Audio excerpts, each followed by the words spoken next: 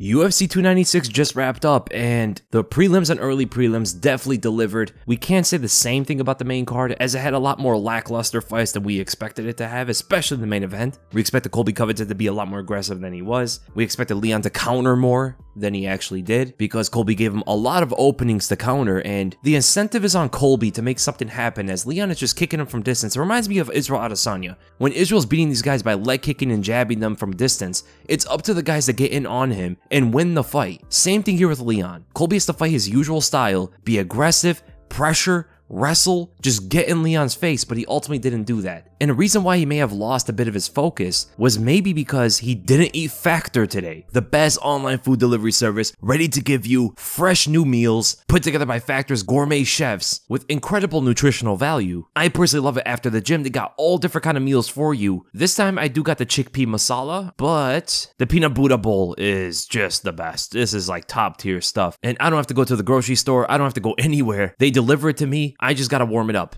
And yes, I will always microwave my food. And with the amazing food also comes some pretty good shakes. I got a protein shake here, chocolate banana flavor. As you can see here, 18 grams of protein. And it tastes amazing, man. Whatever you prefer on the menu, it's gonna taste so good. And it's all very easy. Who wants to go out during the winter season when you have Factor delivering it to you? And they got a deal for you as well by clicking the link in the description below, or by heading to factor75.com. and use the code TheWeasel50, you can get 50% off your first Factor order. That's an incredible deal, man. For anybody that has not tried Factor, I'm telling you, man, it's such a big diet changer that you don't want to go back to anything else. So I would give it like a 5 or 6 out of 10. The reason why I would bump it up a point or two is because Dricus and Sean Strickland apparently brawled it out in the audience, which was the most action that happened after the Josh Emmett fight. It had a lot of names, it had a lot of interesting matchups on paper. The prelims and early prelims definitely pick it up, but everything else from the main event, co-main event, Shavkat's performance before the finish, even Tony Ferguson versus Paddy Pimblett, all 4 of these fights on the main card did not deliver as we expected them to. The only one that did was Josh Emmett. Right, Josh Emmett had a knockout of the year contender that started the main card, but it's kind of a shame that the rest of the fights didn't live up to what Josh Emmett did. So let's start with the real main event. Sean Strickland just put the hands and elbows on Dricus Du Plessis in the audience, and he was nice enough to ask Gilbert Burns and his family to move over before he does it. He literally did that. He goes, "Can you guys move over?" And he looked pretty gentle about it, and then just blitzed Dricus. Fighters should not be doing this, man, because he was throwing elbows at Dricus. If he cut Dricus up, he could have put Dricus out of the fight. And why were they positioned right behind each other? Why was Dricus even 2 rows behind him? He should be on the other side of the arena from Sean Strickland. No idea why they were sitting that close to each other, where everybody knew very well that Sean Strickland would do something like that. Crazy, man. So let's talk about that main event. Leon Edwards defeats Colby Covington by a very comfortable decision, 49-46 on all scorecards, and he just did what he had to do. Stay from distance, kick the legs, counter here and there, and he could have just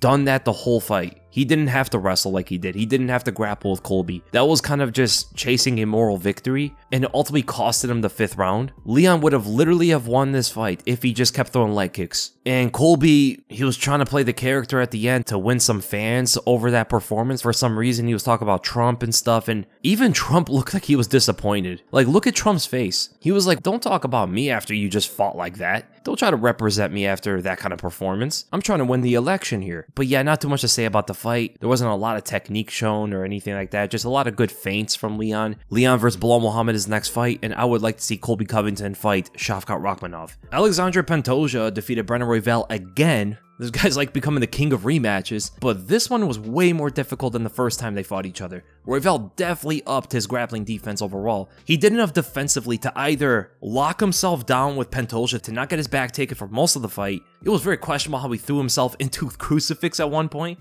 It looked like he tried to flip over Pantoja by reaching under his legs, but then he got pinned down from that. That was very strange to see from Royval, but he's a 50-50 fighter for a reason. He will throw himself into danger to win each battle. Pantoja had great body work, landing really good body kicks throughout the fight, but he definitely slowed down like from the 3rd round and on. His cardio looked less in this one than it did against Brandon Moreno, even though the Brandon Moreno fight was way faster of a pace. So that was kind of interesting. I think just a heavy grappling game in this one against a bigger opponent that has to play a factor, probably zapped a bit of the cardio every time they exchanged. And Royval got rocked as he does in most of his fights. Pantoja landed some good right overhands. Brandon Royval in the 5th round specifically was throwing a lot of jabs, some good crosses. A lot of them though were getting partially blocked, not landing too clean, but he was firing so much, plenty of them did get through. He fought in the 5th round like you're supposed to, but as soon as Pantoja took him down again, he was able to keep it down there up until the end of the fight. There was another point, I believe it was at the end of the 3rd round or 4th round, where Pantoja had Royval's back for such a long time, he got into a painful looking neck crank. That must have hurt. And then eventually tried to get on top of him. He tried to rotate on top while he had the figure 4, and Royval was leaning on the lock of the figure 4. All Pantoja really needs to do is bring his right leg out from under Royval as his left foot is planted on the mat. And to get a grip, to pull himself all the way on top of Royval with his left hand, Pantoja tried to grab around Royval's neck and pull himself on top, bringing out that right foot from under. But Royval was onto it and leaned forward away from Pantoja's body, which is going to cause his arm to extend, making the grip a lot weaker. And while doing that, Royval is also leaning toward Pantoja's left leg that's around the top. So what he does there is he pushes the knee outward with his right hand and frames off Pantoja with his left forearm. This is throwing Pantoja off balance toward the opposite direction, and it gives Royval a lot of space under where he turns himself around clockwise, holding tight Pantoja's left leg and uses that to roll around, but then he used that single leg to get on top of Pantoja. Just beautiful work. This is actually some of the best work from Royval in the entire fight. The end of that 4th round. And that's where he's landing a bunch of the elbows, but he did get reckless, 50-50 style, just go crazy. And Pantoja was able to attack the leg. Not necessarily to get a submission, but to create enough separation between them two so Royval cannot continue this attack. So he was using it as a defensive technique to keep Royval away from him. And you can also see not only with one leg, but with both legs, he puts it around and on top of Royval's calf. Some really good work from Pantoja and Royval, man. And man, does Pantoja have an iron chin. He ate a head kick at one point, which he took Royval down for. He ate a knee to the face at one point. There is no knocking this guy out. It's just impossible. Deiveson Figueiredo came the closest, and he couldn't even do it. Not even Deiveson could have do it. And that guy's a 135er now, with the most outrageous power ever in the 125-pound division. Not the most entertaining fight, as, most of the fights on the main card, there are quite lackluster grappling fests. But as a fan of grappling technique, this and Shavkat vs Wonderboy are definitely fights worth studying. Shavkat Rakhmonov beats Wonderboy. I would say an easy win, but Wonderboy defended a lot of takedowns, way more than we expected. But the thing is, Shavkat doesn't really shoot too much. He shot that one time in the 2nd round. Most of his takedowns generally come from the clinch. Tries to trip you out, tries to pick you up off the high crotch. And that sort of style, I think, is a lot tougher to take down someone like Wonderboy, who's able to shift his body position and hips so quickly. But eventually, Shavkat did eat a counter left, I believe, as Wonderboy was moving back toward the fence. Took the shot very well, got into the clinch after that, but eventually was able to pick up Wonderboy, kind of knee tap him to the ground, threw the handcuff in there, got the rear naked choke without the body position. It looked like it was going to be a finish from there. But then you also saw Shavkat throw in the left arm through the overhook and keep it straight under Wonderboy's neck to keep a constant threat for the Bravo choke, but eventually was able to get to his back, choke him out, didn't even need the hooks in, way too tight of a squeeze, and Wonderboy eventually finished, the first fighter to ever submit Wonderboy. And we do have to also remember that Wonderboy fought Gilbert Burns, who took him to the ground many times throughout those 3 rounds and wasn't able to get a submission. Shavkat submitted Wonderboy where Gilbert Burns and Bilal Muhammad couldn't. That in itself is a bit of a statement, although the fight wasn't too exciting, it wasn't the most entertaining thing, but there was definitely great grappling technique to study off of Shavkat in that fight once it hit the ground. After that performance, I think you do Shavkat versus the loser of Leon and Colby, and if he wins that, he gets a title shot, as we know that Bilal is most likely getting the next title shot. I would like to see Shavkat fight Bilal. That's what I would like to see. But Dana said that Bilal gets the next shot. He was the backup fighter for the title fight. And as for Wonderboy, I would have him fight Sean Brady or Jack Della Maddalena. I personally like the Jack Della fight stylistically, but Sean Brady makes more sense in the rankings though. Paddy Pimblett beats Tony Ferguson by decision, 30-27 on all scorecards. Tony looked even slower than before, man. He looked way more unathletic, and the belief of his comeback performance just isn't there anymore. There's no reason to even believe it at this point. Paddy was the opponent to look good against, because if we're going to be honest, Paddy didn't even look necessarily too great either. especially in a stand-up. Grappling-wise, of course, Paddy's great on the ground, and he showed it a bit. He did gas out in the third, trying to finish Tony Ferguson early. Tony did land some body punches and stuff, but he didn't react to the punches coming his way at all. He got dropped in the first, and that was the part that really worried me the most about this fight, was when Paddy was going to rush him down. And it showed. Tony didn't have anything for Paddy when he got ran down. And it was so... This may be a little bit of like bias as a Tony fan, but it was really agitating to watch in that third round. The fight stayed down there while Paddy was on top, and it did not get stood up. Maybe it didn't make sense, and maybe we just all wanted Tony to have a chance at the end of that fight because it looked like he could have done something to Paddy for the second half of that third round, but only if the fight got stood up. I have to go back and watch just to see if it actually made sense. But that's it for Tony Ferguson, 7 losses in a row. From longest win streak in history to longest losing streak in lightweight history. So for Tony Ferguson, he's got to retire. I don't imagine they give him any more opponents. And as for Paddy Pimblett, he should fight Bobby Green. I think that's the next fight for Paddy. He's on quite a big win streak right now. And Bobby Green's coming off a loss. He's toward the tail end of the top 15. That fight, I think, makes the most sense at this point. Josh Emmett puts out Bryce Mitchell with one punch, and he was shaking, you know, seizing convulsions. It was a very, very scary sight from Bryce Mitchell, man. I hope the guy's okay. That may have been a first in the UFC, a fighter shaking like that after getting KO'd unconscious. Josh Emmett, I believe, is the most powerful featherweight of all time. Punch for punch, nobody hits like this guy. And at 38 years old, it's insane the amount of speed he's able to even hold up at his older age for a lighter fighter too. And it was pretty simple of how he lined that up. He was just moving off to the left, but didn't step into Mitchell until he saw Mitchell plant for his own right hand. And that is the worst thing to do, because when a fighter is moving their head off the center line and you're planting while keeping yours on the center line, that fighter is going to get hit. So Josh Emmett steps into and far out the left side to line up his right hand with all the momentum and leverage possible. Everything he's got into the punch. And Mitchell planted, shot the straight, missed as Emmett dipped on the outside. And that was all she wrote. Right hand to the face.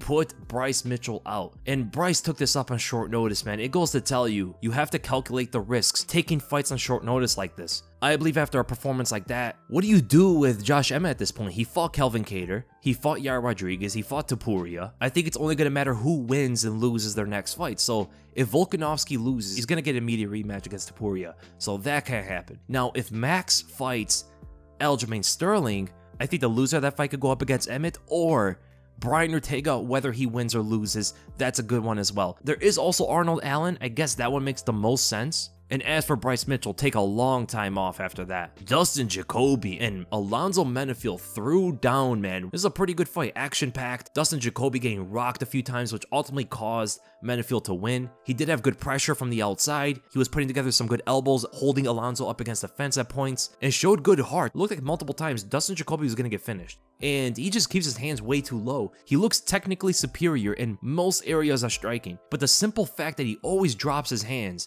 could even allow someone like Menifield, who should not be on his skill level when it comes to striking, land some devastating blows. That left hook as Dustin was moving back was crazy, and I can only imagine Dustin's kicking himself for allowing something like that to happen. You could do a lot with these two. You could put Alonzo Menifield up against Ryan Spann. You could do Dustin Jacoby versus Dominic Reyes. Those are two interesting fights. Irene Aldana versus Karol Rosa was a very action-packed fight. Both fighters throwing back and forth. Aldana had a very threatening jab. Love the way she throws the right straight, but she did get kicked a lot to the legs, man. The only thing I didn't like what Rosa was doing was a lot of these slapping hooks. Even though everybody knows that Irene Aldana keeps her hands up all the time, some were getting through here and there, but then plenty of them were getting blocked. The jab is much more effective, but the low kicks overall were the major thing from Karol Rosa. Going inside, outside with those, just way too many leg kicks taken from Irene Aldana, man. But she was able to win the fight ultimately through her boxing. That right straight, especially in the beginning of the third round, was very powerful, rocked Rosa. It's good to see her being a lot more active for this fight than she was against Amanda Nunes, because she looked very gun-shy against Nunes. Here, not at all, man. But then again, Rosa is not Amanda Nunes. It'd be cool to see Aldana fight maybe Juliana Pena, since Pennington is fighting Silva for the belt. Aldana's fought like most of the fighters here, man. She already fought Holly Holm. She fought Pennington in a very close one several years ago. She just beat Karol Rosa. I think Pena is the next opponent for her. And as for Karol Rosa, I guess Miesha Tate. Cody Garbrandt getting to his knockout ways again. put down Brian Kelleher, did not need ground and pound shots. Kelleher fell flat to his face, and it looked like he did it kind of on purpose to protect himself, knowing that he was done. And it's great to see Cody extend his winning streak here. He looked pretty decent against Trevin Jones, and here, he looked powerful and fast. I'm not gonna say, if we're gonna be completely honest, I'm not gonna say he looked amazing technically, because he was doing a lot of the same stuff that got him caught before. In fact, when you look at the first exchange, where Cody rocked Kelleher, he did almost the exact same thing when he fought TJ the second time. Remember when him and TJ were trading right hands, but TJ was getting off the center line and Cody's head was right there to be hit? The same thing happened here. It's working for him this time because he is going up against lesser competition, similar kind of competition when he was rising up before he fought for the title. His blitzing and tunnel vision was working back then, but as soon as he goes up against the better guys again, it's still not going to work against them. Like, can you imagine if he fought Petr Yan?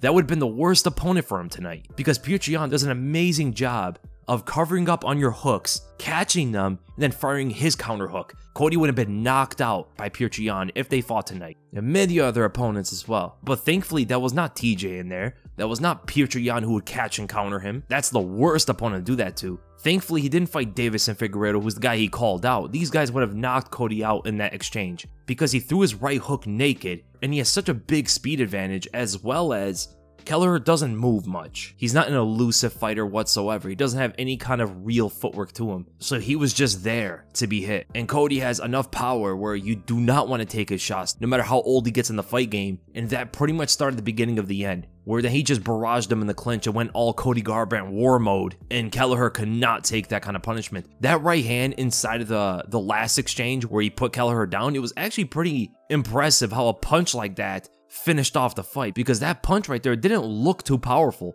But again, it's not the punches that get winded up the most or swung back the hardest that delivers that kind of power. He hit the button precisely and put Kelleher down. So he looked fast, he looked powerful. I like some of the switch-ups of following into the clinch after he throws his own punches to not trade with Kelleher before he rocks him. So you'll see sometimes Cody would blitz in and then clinch up immediately afterwards to not give Kelleher that opening after not connecting clean with his own punches. So that was a better understanding of how to escape danger in the pocket, where he's been hurt there plenty of times in his career. But he went away from that back to his old ways when he knew he had Kelleher hurt. He's got to watch out for that too, man, because if he goes and rocks another opponent, and let's say they got the ability to throw punches back, he could get put out. Actually, something similar happened with Pedro Munoz. So great to see that Cody is winning. And he called out Deiveson Figueiredo, which I don't think is a great call out, because number one, it's way too dangerous of an opponent for him in my opinion. And number two, Cody's not even ranked, and Davidson's like number 8, and he's only looking up. As the former champ of the flyweight division, there'd be no sense for him to look down in the rankings. I like Deiveson versus Petr Yan, and I would say Cody versus Chris Gutierrez is the next fight to make. Ariane Lipski submits Casey O'Neill in the second round. We were all wrong about Casey O'Neill. Have we overrated her a bit, or just underestimated Ariane Lipski? Well, at the end of the day, the hotter girl won, so. And she let her power known in the beginning of that first round. Whenever Casey O'Neill would step in to establish something, Lipski would just barrage her with punches, overwhelming her with her power. Even from the first single leg, Lipski was firing those knees, trying to frame off, create some separation. We saw a hip toss from Lipski, man. She's getting so much better as a grappler in this sport, because she came into it mainly just striking, and her grappling was always looked at as her biggest weakness. But now, 2 submission wins in the UFC, pulling off very good reversals against Casey O'Neill. A lot of people believed if she got the fight to the ground, she would have a major advantage, but still showing her dangerous striking in the beginning of that second round, where she stepped off square to the left to line up the right hook as Casey O'Neill followed into that direction, causing a good interception with the right. Even though the defenselessness of Lipski in that moment could be worrisome against other opponents, her power was enough for her to be confident in those exchanges from the first round to allow herself to beat out O'Neill in the second round like that, and just tossed her over, reversing Casey O'Neill when O'Neill went for the single leg takedown. Big ground and pound shots led to the rear naked choke threat, and then eventually turned that into an armbar. Didn't look like it was all the way in there until you saw the extension on the arm. Lipski's body position compared to O'Neill's could make you think that the angle was off, but when you see the arm, it didn't even matter at that point. Amazing performance from Ariane Lipski, man. Probably the best of her career. Beat Casey O'Neill in every aspect of MMA in that fight. Tagir, dominating Cody Durden. We gotta talk about all the cheating though, man. Fence grabs. What is up with the referees and allowing fighters to grab the fence like that? Completely insane. Now, does that mean that Tagir is a bad fighter? No. I mean, he's a great dominant wrestler. Dominant performance. Cody Durden tried to engage behind his jab, but he committed a bit too much with his feet and ran himself right into Tagir. And very interesting about Tagir Ulanbekov, he actually did a very similar thing to what Ariane Lipski did, stepping off to his left to get squared, lining up the right hand. His is a little bit more exaggerated to the point where it kind of looked like he shifted into the opposite stance, and he did have a much better lean than Lipski did. Lipski was kind of straight up the whole time, but this was early in the first round. There wasn't really a power dynamic established like there was between Lipski and O'Neal, so Tagir's dip caused Durden to lose track of his target, and the punches you don't see hurt the most. If he loses track of his opponent, he's not going to see the punch coming either. And that guillotine he pulled was so fast, but Durden did not allow Tagir to get body control, and wound it up, reversed and wound it up on top, fighting and controlling the biceps. But Tagir had a very strong right overhook, while also having good left wrist control, taking over the positions with his butterfly hook. He had a nasty trip while his back was close to the fence, got his back, figure four, went for the choke, looked like he was about to get it. Second round was chaos, Durden going forward, just needs to bring his hands up and really be respectful of Tagir's punching ability, because Tagir was sitting behind the jab quite a bit, and he was leaning away from Durden's aggression. And what was up with him grabbing onto the fence with his toes? You see that? He has Durden's back, which is a very dominant position. He's a great grappler, but why is he grabbing onto the fence like that? And the ref isn't even taking the position away. He's literally holding himself on top of Durden by gripping the fence with his toes. And because of that, Durden can't shake him off. Durden can't really move much. I can imagine how heavy Tagir felt on top of him like that. And there was even a point, it was like 2 minutes and 20 seconds of that second round, he was gripping onto the fence right in front of the ref, and the ref did nothing about it. He did it so many times, and the ref was only giving him warnings. Warnings only mean you got away with it. It's just reassurance. It's actually good for an opponent sometimes to hear a warning because they know, I got away with it. He's not going to do anything about that. And warnings are given so often, more than actual point deductions, more than actual position withdrawals. It's quite insane. Tagir at the end of the day was a better fighter than Durden. But man, what is with the fence grabs and the ref doing nothing about it? After that performance, I think Tagir Ulanbekov should fight Matt Schnell or Alex Perez after his fight. Andre Fili with the first round knockout, he doesn't really get too many of those. Really good power, man, from him, because we don't see him knock opponents out like that. He was doing his usual funky stuff, switching stances, being quite fluid out there, taking different angles, and off the leg kick, as soon as felt the leg kick, he moved into it, did not respect the power of the leg kick at all. And when you throw a power kick, it takes you a lot longer to get back into your stance. And when you're trying to get back into your stance, you're also not able to move anywhere. So Fili walked into it, stepping to the left, creating momentum for his right hand, decks Almeida to the chin, and puts him away. Gaziev TKOs Boudet against the fence. These guys look like they would be brothers. Like, Gaziev is Boudet's like long-lost Russian brother. Gaziev seemed to be a lot more powerful. He did not respect the power of Boudet. He was intercepting with the jab, whereas Boudet was moving around a lot. Not too much technique between the two guys. And Gaziev was just walking him down the whole time, trying to land some good knees. Boudet thought he had something going when he clinched up with Gaziev, but the guy's from Dagestan, so you know that's not going to work. And Gaziev has so much confidence in his own power. He was literally firing off naked right straights with his left hand down. It did not care at all if Boudet was going to counter him. And soon enough, it looked like Boudet just did not want to be part of this fight anymore. His eye got damaged badly. He shot that last resort double leg that got completely stuffed. Looked like Boudet ran into a wall. And the fight eventually was over. Great performance by Gaziev, man.